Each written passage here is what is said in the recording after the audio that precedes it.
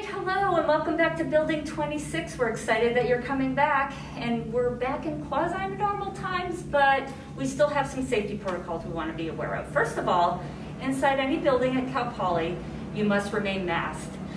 Every entrance and egress has a hand sanitizing station, and of course we encourage you to wash your hands very frequently. And let me tell you what we're doing in our labs.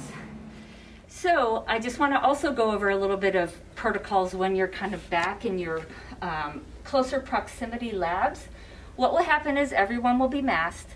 Sanitization will happen before and after all the labs. We will have HEPA filters in all the labs to help the flow. All the materials for cleaning up the keyboards and everything will be available.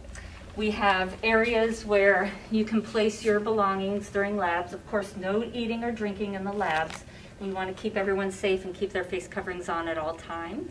We've equipped all the faculty with lavaliers, so when they're teaching in front of classrooms, they can be heard.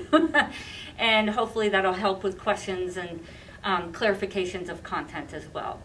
So if there's any concerns at all, don't hesitate to give us a call or shoot us an email, but we're making it as safe as possible for the return to campus for a successful face-to-face year. In some of our more heavy-duty hands-on labs, we are still respecting the physically distant protocol just because the labs that we used to have them in are very close quarters. So some of the labs you'll see have separate working. We'll do hand sanitizing, sanitizing of equipment, and then we're done. So it's going to be a safe year, it's going to be a great year, and we're just happy you're back.